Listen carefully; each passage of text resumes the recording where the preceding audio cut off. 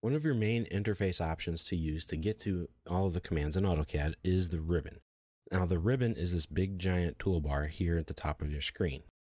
It's your main source of commands and drawing tools. It groups similar commands together inside tabs and then inside panels. It also groups the commands by workflow, meaning that the commands in a tab or a panel are often executed in a series. The ribbon is made up of tabs. Here we have the Home tab, the Insert tab, Annotate tab, and so on. You access the tools in a tab by left-clicking on the tab. The main tab is the Home tab. This is where most of your work is going to be done. This tab has several commands in it that are used regardless of your design industry or project. These commands are also amongst the most commonly used. Each tab has a panel. The panels contain the commands and tools that you're going to use. Panels, like the tabs, are grouped by similar commands. For example, the Draw panel here in the Home tab has the commands in it that you need to draw lines, polylines, arcs, circles. As you can see here, the line command, polyline, circle, arc, rectangle, center ellipses, and other items.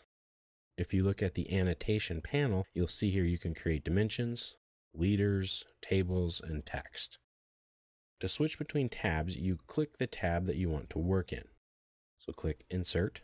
So then click on the Insert button to use the Insert command. If you aren't sure which command icon is for which command, just hover over it, as you probably have seen. This will pop up a balloon called a tooltip. And if you hold it there for a little bit longer, an expanded tooltip will show up, giving you more information about that command, tool, or setting. These are very handy, especially when you're first learning to use AutoCAD. The tooltips will give you the name of the command and a short description of it. If you want to learn more about the command, there is a link inside a lot of the tooltips to get you to the help screen. Or as you hover over any one of these tools, press the F1 key to bring up the help system for that specific command. Some of the panels collapse, meaning that they shrink so as to give you more room on your screen. If I go to the Home tab, you can see a lot of these here are shrunk down. The groups, utilities, clipboard, and view. As I hover over them, they will pop out and expand for us, showing us exactly what's in that panel. To activate a command, you simply go to the tab and then to the panel that you want, hover over the icon, and then left-click on it. Now, some of the commands, like the circle command, have flyout icons. You can tell because there's a little arrow here. Arc has one, and then these commands have one as well for the rectangle, for the ellipse, and for hatching. So to access the flyouts, you just click the arrow and another window will pop up showing you the other options for that command. Now there are a lot of different ways to draw a circle, and these different commands in the flyout give you the ability to draw a circle in that way. Same way with an arc, or with a rectangle, or a polygon.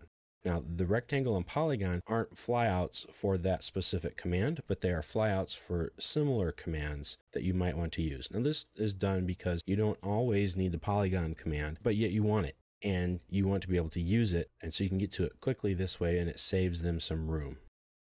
Now, some of the panels have style managers.